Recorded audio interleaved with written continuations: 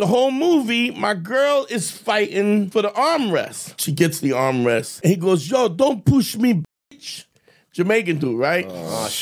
The girl goes, Trevor, calm down, easy. Let's just move. And I'm thinking, so I could let him by, chant, maybe nothing will happen. Or I could rock the dude, right? And then I don't have to worry about if he did rock me, right?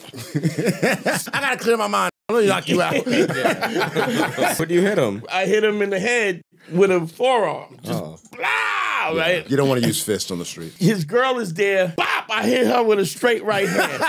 Right? Lord of mercy. Wait, hold on. Me hit you in your face in a place.